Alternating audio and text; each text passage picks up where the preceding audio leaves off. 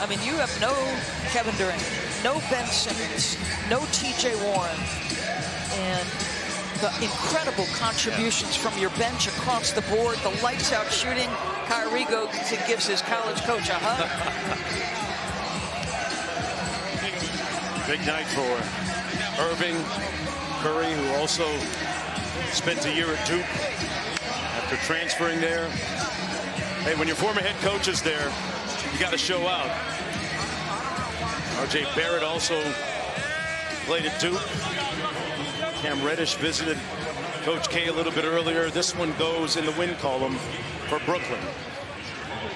Nothing like a nice photo op.